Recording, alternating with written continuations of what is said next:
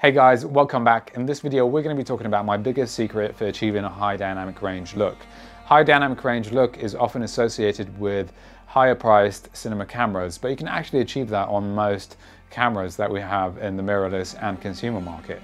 Now, dynamic range refers to the range of brightness in a scene that a camera can see. So every camera will come with a certain number of a dynamic range. It's often measured in light stops. So usually, most commonly in most cameras these days, especially the prosumer ones, you have 13 plus stops of dynamic range.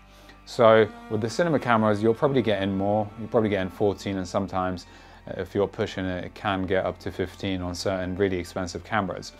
But obviously we are using mirrorless cameras and we're using kind of prosumer and sort of entry-level cameras. How can we achieve that similar look to the really high and expensive look of a cinema camera that often looks like a very high dynamic range? Now, the answer for this is actually quite simple. There are filters that can bring up the brightness areas in the shadows, in the darkest areas of an image.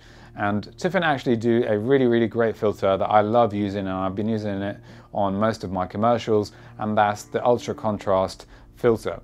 It's an amazing filter that uses the available light within a scene and redistributes that within the filter to the darkest areas of the filter. I don't actually know the exact technicalities of it, but I am using it now. So I'm going to show you a shot with using it, as you can see in this shot here. And now I'm going to show you the same shot without using the ultra contrast filter.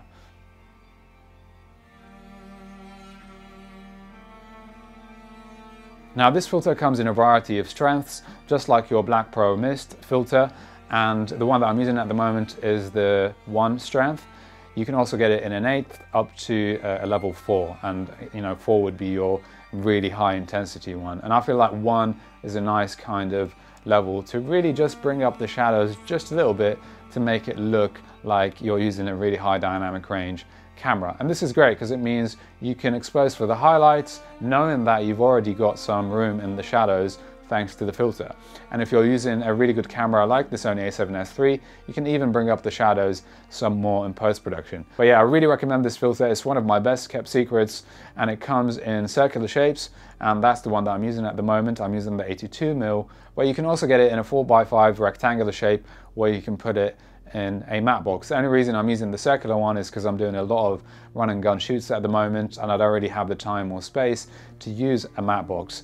But if you're looking to add additional filters, maybe getting a matte box is a good idea. So yeah guys, this brings me to the end of this video. If you have any questions, please let me know, and I'll see you in the next webinar.